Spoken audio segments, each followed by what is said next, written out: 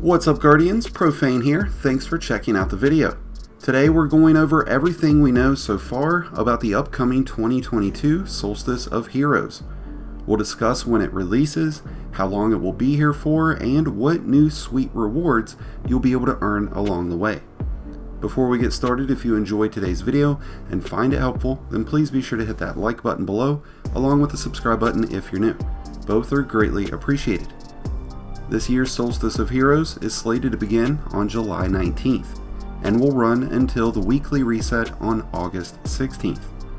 Guardians will have nearly one full month to participate in the Solstice activities and earn all the new rewards. We don't have a complete breakdown yet on all of the new rewards, but we do have some leaked images of some of the new ghosts, sparrows, ships, and ornaments. And it does look like we might be getting the better devils back through some form of rework, as it is expected to be the main weapon reward of this event. We will be getting new Solstice armor sets for each class. Bungie has confirmed that these armor sets will be earned by completing event challenges during Solstice of Heroes, so you're not going to have to purchase them through Eververse. Hunters will get the Phosphorescent Prism set, Warlocks will receive the Scintillant Prism set, and Titans the Candescent Prism set. There will be additional ornaments and armor sets available through Eververse, including previous Solstice of Heroes items that you may have missed in events past. This year's Solstice will be getting a new seal and title, but at this time we don't know any details on their names or what requirements will need to be met to unlock them. But we do know that this year will bring on a new activity called Bonfire Bash, which is expected to take place on the EAZ, which will be getting some of its own new modifications for this year's event.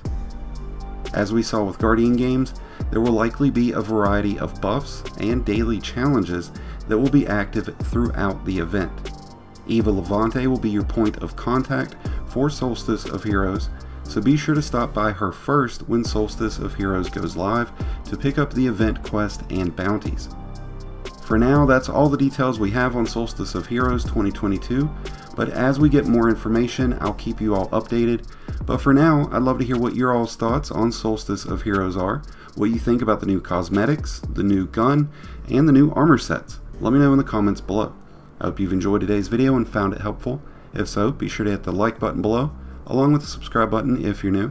Both are greatly appreciated. And until next time, Guardians, this has been Profane, wishing you some happy hunting.